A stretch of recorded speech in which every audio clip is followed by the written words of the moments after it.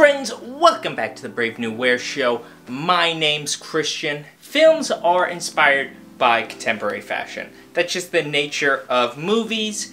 Fashion is something that regular old people wear every day. Films are inspired by what reg old people are doing. However, sometimes the shoe is on the other foot. Sometimes film and TV inspire fashion brands. So I'm gonna go through some runways, some new collections, and you can hear what I think about it. Let's get into it. If you're new, subscribe to the channel, vote for me for best dressed in the yearbook, and consider joining the Patreon. I'm dropping new content on there that you're missing out on. So if you want to stop being a loser, you should join the Patreon. Let's get into it. Hollywood, that's Hooey Valley, Hooey Hollywood. 424 in American Psycho. So 424, the LA brand, streetwear brand, recently announced like a capsule collection inspired by the film American Psycho. And you can see in the first picture of the lineup, they literally got like Christian Bale's head on this model showing the coat. Now, I'm gonna go through some that aren't good. And I honestly think the 424 one is an example of that. Because it's like, well, honestly, it's like this isn't what, like this doesn't really feel inspired by the movie as much as it feels like it's taking some little quirky elements of iconography and transplanting them onto their streetwear garments. Like the second picture with the model with the slicked back hair kind of feels like American Psycho in some way to me. I don't know. I think the t-shirt is cool. I would wear that t-shirt. But like the second picture showing the back of the jumpsuit, it's just like, that's not a Patrick Bateman outfit. And the same could be said throughout the whole collection. These full suits. Now I do, for whatever reason, think they're kind of cool, even though they look like the clothes that Sterling Ruby's making right now, but the last pieces are just like, they're totally not in any kind of connection with the movie. So this is a thumbs down. Number 2, Etude and Terminator 2, Judgment Day. I need your clothes, your boots, and your motorcycle. Take it. Oh. Terminator 2 is like one of my favorite action movies of all time. And personally, I think that Sarah Connor has some real fit moments that we could be inspired by. But the collection by Etude, no way. The first piece is a sweater that's kind of cool. I mean, it's coolish. But then the rest of the pieces are kind of like 90s nostalgia, like publicity sort of garments. Don't really resonate with the movie or feel inspired by it. The hat that one model is wearing with like the embroidered stuff on it, maybe it's a combination of the font, the subject, and the model, but it just screams to me like Demna.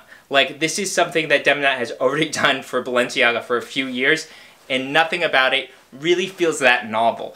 And I feel like I would be the prime, like, audience. I love that movie unironically, and I like fashion, but I wouldn't spend the money on these garments. So, thumbs down. You know, like, to be clear, one of the things that the last two brands aren't doing is capturing something about the film that is unique, that would inspire a designer. Whether that's the themes, the motifs, the cinematography, the way that the film looks, or the way that the characters live. These two collections aren't really looking at any of those things, and they're more or less like it looks like a branded product. That's all it is. It looks like, hey, brand X, would you like us to print your brand on our garment? That's kind of what I'm getting from these last two. So why don't we go to a maestro, Raf Simons. Me, I'm bad. Coffee and the rest of the day Coca Zero. That's pretty bad. So Calvin Klein by Raf, Spring Summer 2018. This was an awesome collection, and it's in part because Raf Simons is obsessed with Americana. He's obsessed with American culture. Coca Zero. Coca Zero. This collection, more generally speaking, he described as being inspired by American horror, which is kind of like one of our MOs. in America, is horror movies.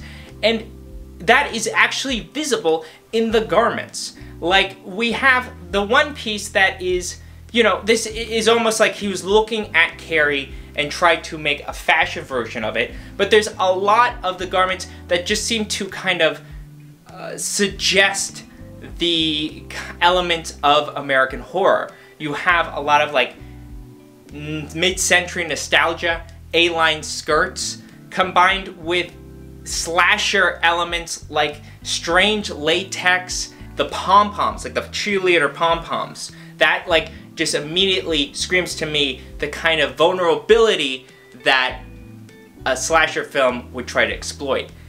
Like, there was one model who wore kind of an opaque dress, semi-opaque dress. Not only does the hair obviously hint at this, but the idea of it kind of suggests like Psycho. Next on the list, D Squared, Fall Winter 2013.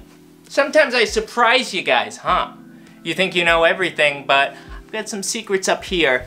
So, D Squared, the Canadian duo, had this collection in 2013, and I remember it specifically because I really liked the silhouettes. But the idea behind this collection was to be inspired by Raymond Chandler.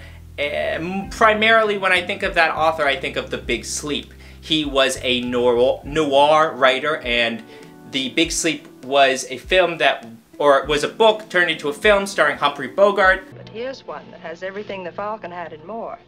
It's Raymond Chandler's latest bestseller, The Big Sleep. What a picture that'll make.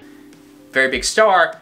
And the collection kind of takes the clothing or like the cultural cues in noir films and makes it vivid. Like you see like these big fedoras, almost like a Pharrell fedora. The colors that are used are so much more brighter. It's like it's looking at what like a hard-boiled detective would wear in these films, and it's making it very extravagant. Next on the list, Undercover Fall Winter 2018. When Stanley Kubrick wrapped on production of 2001: A Space Odyssey, it was reported that he demanded all of the props and set pieces from the film were destroyed. That's because he, being a crazy person, didn't want any other filmmaker to use the materials that he created for his Space Odyssey. Of course, he only reused those pieces when he went to fake the moon landing. Look it up. Yeah. So that tells a lot about kind of the commitment and the level that Stanley Kubrick was putting into this movie. He was creating kind of a sci-fi film that was compelling from a cerebral standpoint and visually unique and bizarre. With Undercover's collection, a brand that is well versed in prints, basically, kind of taking those streetwear elements, and also pretty well versed in adopting pop culture, they do a really interesting job of applying elements of 2001 into the garments. Specifically, I think that Undercover nailed the idea of making these print onto things like tops and jackets. It's something that Undercover, I think, excels at doing, and the 2001 has so many scenes that are iconic for the way that they were filmed, for the cinematography. Whether it's the big obelisk thing, or like the sequence with the astronauts in like the orange suit walking down the White Hall. There are so many visually delicious moments in 2001 that Undercover is basically primed to adopt and like put into garments. Additionally, there are those really wild like space suit jackets. This is kind of something Undercover has done in the past, making kind of over like outerwear really costumey, and I think that it still rings compelling to me and not just like a toy, because to remind you again, Stanley Kubrick saw these costumes as cutting edge. The film was so convincing that people still think that Stanley Kubrick had to be the person who helped fake the moon landing because of how compelling the props were. It wasn't like, there was no Star Wars yet.